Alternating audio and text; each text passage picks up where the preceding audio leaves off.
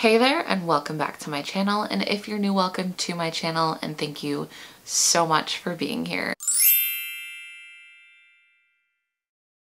As per usual, if you are new, don't forget to hit the subscribe button before you leave, and if you are a returning subscriber, hit that little bell down there for notifications on when I put up new videos. I upload twice a week. Before I get into the video, I want to quickly announce something kind of cool that I'm doing on my Patreon. If you didn't know this about me, I'm actually a certified life coach, and I've always wanted to kind of find a way to tie the two in together. So as of, I believe, April 9th, I will be teaching my first Patreon only body positive class, and this one's going to be all about learning to love your beach body. So if that's something that you guys would be interested in, definitely suggest checking out the description below. I'm gonna have links to my Patreon, and this is available for anyone who pledges $1 and up. So it's relatively inexpensive if you guys want to check it out. That's not what we're talking about today, even though it kind of is. I'm doing a question and answer video. I actually got a lot more questions this time around than I'm used to, so it makes doing this a little bit more fun. So without further ado, grab a snack, get comfortable, and let's get started. Okay, I really should be smart about this and put my glasses on, so that's what we're doing right now. I'm gonna start with the little Instagram post that I made. That wasn't the post. Okay. So, Chaim Ezra, I think is the right way to say it. What is your absolute favorite outfit to wear? I feel like I keep gravitating towards specific types of outfits, which is usually like anything that has gingham or fruit print in it. It's really hard for me to think of that. I don't know why I didn't think of that before, but it's way too difficult. Anything that includes my saddle shoes and my knee-high socks is probably the answer. So Leah Ross asks, how do you find the confidence to wear something that shows off your belly line? I love the look of shorter, more crop tops, but my belly line is so obvious, I have such a hard time with it. Well, Leah, it has not been easy. I feel like that's a really hard one for me to answer as well. I don't know that I have the answer for that because I don't know where I found the confidence. I don't know how the confidence came to me, but I think that the best way to summarize is that I was able to question my views on what my belly looked like in tight fitting clothes. I was able to kind of accept my belly because that used to be a really insecure aspect of my body, and might be for you too, and might be for a lot of, you know, my viewers watching. And when I kind of looked at my belly and kind of tried to give it a little bit more love, that's when I was like, I don't want to feel like I have to constantly hide away from this. And then I was also missing out on a lot of styles too. Even if I like lost 100 pounds, I'd probably still have a visible belly outline in my outfit. So yeah, it's not that easy, but I think just accepting and acknowledging that this is part of me and it's not an ugly part of me, and that I'm losing out more than anyone else by not wearing the stuff that I truly want to wear in this life, is only going to affect me long term and nobody else. If you could only shop at 3 clothing stores for the rest of your life, which ones would you choose? I told you I would think about this, Devin the writer, and I didn't, and I really should have, because now I'm totally stumped. But if I'm thinking about places, Eloquii, because I love them and they make really high quality clothing. I want to say Torrid as well, because Torrid's another one that has like really good clothes, and then on top of that they have like lingerie and bras and stuff. So like practically I'm thinking if I could only shop at Torrid for the rest of my life along with Eloquii, I need to go somewhere for my you know, intimates, and Torrid's a place that I'm actually wearing a Torrid bra right now, to be honest. I love Torrid bras. And then, oh my gosh, why do I feel anxiety right now? Why do I feel like I'm not going to be able to shop at any other store if I don't answer this correctly? I want to say Forever 21. I have a love-hate relationship with them, but oh my god, I feel like I just thought of another one. No. I feel like there's so many good staples at Forever 21. They always do fruit print like real well. So I'd have to say Forever 21 as well. I cut down so much just there, but you guys, this literally took me like a solid 10 minutes to think of the answer. Metal Mosquito 95 asks, where do you find confidence slash inspiration in wearing clothes that show so much curves? I feel like this kind of goes towards what Leah said, and it really is just rethinking what I've been taught my whole life about my body, and how I often was told at a very young age that this kind of body was not a body that was considered attractive. I mean, what have you, and that was like through media, through, you know, classmates who were just awful, or I mean, what have you. I'm sure you understand. And being able to prove myself wrong in so many ways has allowed me to rethink what this body is and how this body is. Like, I used to really think that I was unattractive, and I don't think that anymore. I think my body is attractive. I think my body is sexy. I like the way my curves are. I like the way, you know, my shoulders are and my thighs are and my hips are. Like, there's so much about the way that I look that I genuinely appreciate now, and I think that's where it comes from, and where I'm able to find like the confidence to wear certain clothes. It's a video for another time, because I know that this is just such a loaded question. And Sparkle and Spite asks, what are your favorite Canadian plus size clothing options?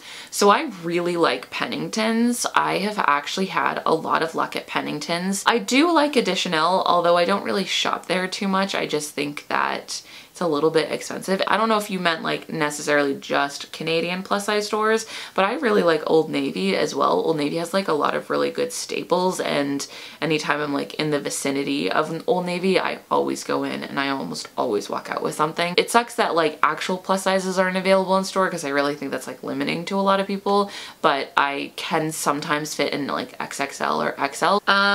Who else? I mean, Torrid is available in Canada now, but I don't know if that would be like a Canadian plus size option, and I'm betting you I'm forgetting some, but those are the ones that come to mind. So Meg Andrathy, I'm gonna pretend I just said your username right, because I did not say that right. If money was no objects, what are the top 3 places you travel to? Okay, these are the kind of questions that I love, because I get to, you know, be a little bit more personal. I have always wanted to go to Paris, France. So bad, so bad. That is my dream. At some point in my life, I want to go there. I have been obsessed with France for a really, really long time. And then lately, I've really, really wanted to go to Tokyo. Like, I've realized through the past few years how absolutely stunning it is in Tokyo. And it just seems like such a beautiful place that you have to see once in your lifetime. It's just the thought of being in a plane for that long gives me so much anxiety, so I could never go on my own. And then the third one, you know what? I really want to go to Greece. I want to go to Greece. I want to like see, or anywhere that has just like such clear water, and just be on like that beachy environment, like so bad. Oh, and Netherlands. I saw some stuff from the Netherlands and it looks so beautiful. I mean, that was 4, but you know what? You get it. So Yasminita says, how did you develop your current style, as in what was your evolution like? Oh man. Okay, so I do actually have a video on like how I found my style. So if you want like something more in depth, look for that, or I'll link to it. I'm not quite sure what I'll do yet.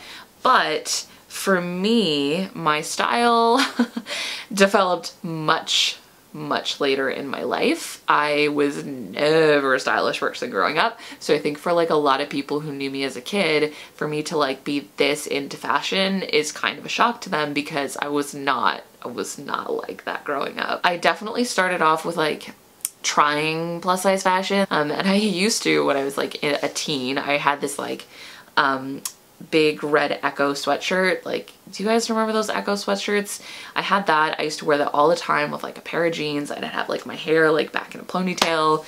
So that was a thing that I used to do. And then I used to wear pajamas a lot. And then I discovered fashion. And so I started off just like trying a bunch of things, as most plus size people do when they realize things come in their size, and then just sort of honed my style as I went on. If you really want to know, like see physical evidence, I would say go back to like almost the beginning of my blog. I wouldn't say like right at the beginning because a bunch of the images don't work and it makes me pretty sad, but you know what? If you really want to see the evolution, there it is. Caitlin Hine, I'm saying it right? No. She asks, hello, I'm a fellow Apple. I have a huge fear of wearing clothes that accent my bigger belly, for example, tight pencil skirts or bodycon dresses, and I really want to wear them. I watch your videos and you look absolutely gorgeous in these styles of clothing, but when I put them on my body, I just hate how I look. My question is, do you have any clothing fears and what's your advice for overcoming them? So I feel like I kind of answered this in the beginning, and from what I'm getting from these questions, I really need to make another apple shape video. I definitely still do have fears with clothing and what to wear. I am not super comfortable with my back fat. I try to expose myself and you guys to it in moments when I'm feeling vulnerable, just to kind of like get myself out of that like scare, this is a scary body part of mine. And that's a way that I've done it in the past. It's just like really expose myself to this area more and more and more. But being that my back fat's like on my back, I can't really see it that often. So sometimes I'll catch an angle of it and be like, oh, okay, that's a lot of back fat. That's my body. It's really just about getting comfortable with the area, like, you know, learning to appreciate it in many ways. It does help that I had previous relationships with guys who were very fond of the belly. I don't know, I've never really like been into like the sexualization of it, and ways to kind of have those experiences with it where it was like a really appreciated part on me, whereas previously I always felt like I had to be embarrassed of it. So that was a way, and I will definitely be like answering all these apple-shaped questions in depth in a later video, promise. JLix24NM, probably not saying that right, asks, what are 3 essential pieces of clothing that you feel every woman should own? What is the best brand of undergarments you have found? I really don't know that I have 3 essential pieces that every woman should own. I think this is so specific and personal to everyone's like style and what they feel they like and they don't like. And the best undergarments, are we talking like panties, bras, or other stuff? Because if we're talking like bras, I really like Torrid bras. I also really like Additional bras and really like Lane Bryant bras. Those are the 3 that I've really found to work for me. And panties, same kind of venue. I also really like Dormy panties.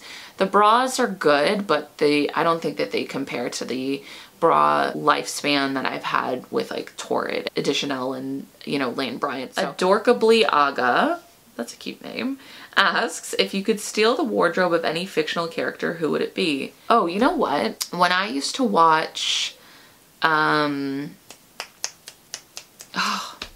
is it just called The Mindy Show? It is just called The Mindy Show. Yes, The Mindy Show. When I used to watch The Mindy Show, I loved everything she wore, like everything. She had a really good wardrobe, so probably that. But I'm genuinely telling you, I had an answer to this question and I was like, yes, that's exactly who it would be, and I can't remember who. So if I remember it in the editing process, it will be right here. Kelly Danielle asks, what do you use for heat styling products and hair products? So Kelly, I actually don't use heat on my hair. From time to time I'll use a blow dryer, but I've like made a point not to use heat products. I actually do a lot of like pin curling and stuff like that to maintain like my hair health. And my favorite hair products, I mean, It's a 10 is really good. I really like the coconut, it's like the coconut penetrating oil from OGX is really good as well. I like how that makes the hair look.